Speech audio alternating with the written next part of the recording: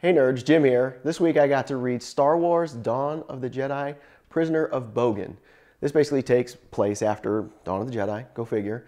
To be honest, I don't know if you remember my review from back then, but I wasn't thrilled with the way Dawn of the Jedi turned out.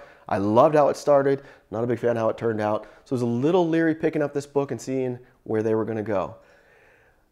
It was okay. They spent a lot of time reintroducing us to this world and the characters like the Juniors that they had in the first book.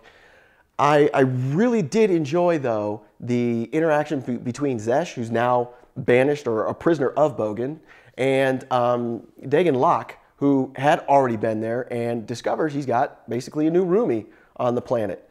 I like where they're going with this because Dagan Locke was basically banished to Bogan for a premonition that involves Zesh.